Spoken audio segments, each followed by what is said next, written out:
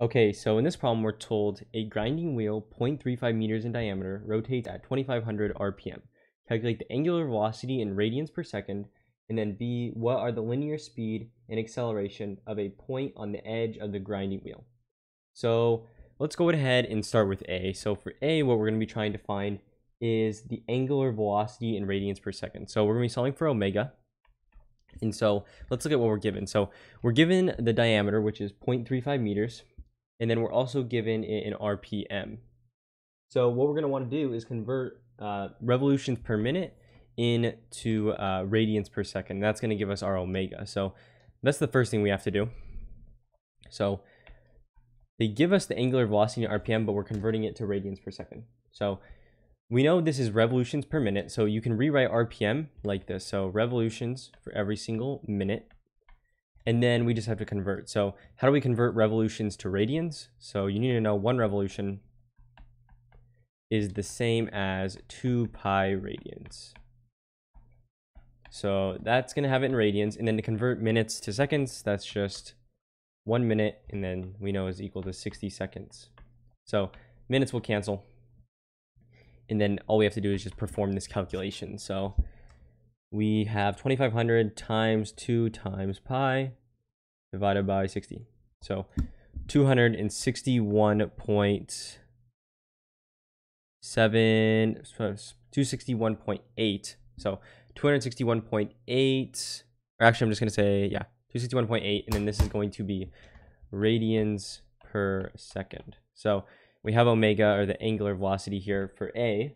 They just wanted us to convert into radians per second. So that's your answer to A.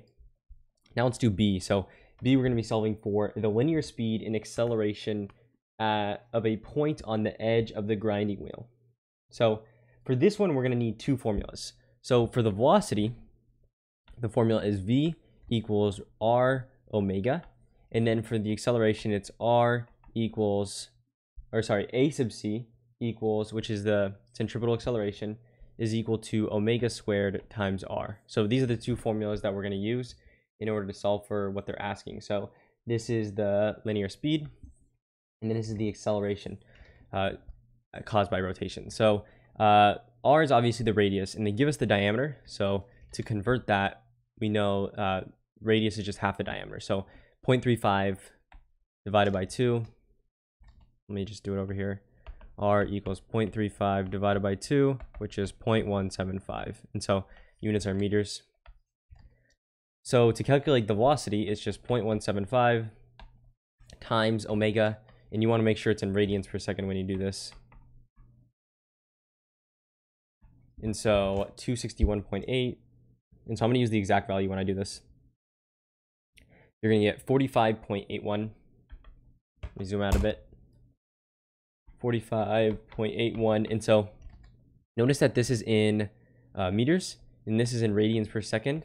But radians are basically unitless, so this is basically nothing, so you just have meters per second. And that's how you get the velocity.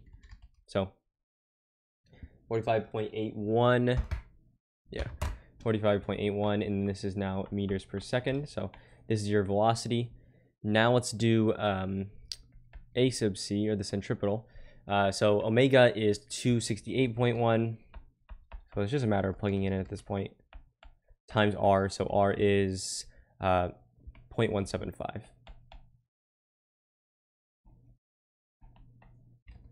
So yeah, and then so notice this one's meters, this is radians per second squared. So just like the same, just like the last one, the radians are unitless. So 0.175 times 261.8, and then square it, you're gonna get 11994.31 and so on. So it's gonna be about 1, 2, 3, 4. So 1.2 times 10 to the 4 meters per second squared. So 1.2 times 10 to the 4 meters per second squared. That's going to be your acceleration. So this is these are your answers to B. So velocity, acceleration, and then this is your omega in radians per second. So yeah, so these are going to be your answers, and hopefully you found this useful.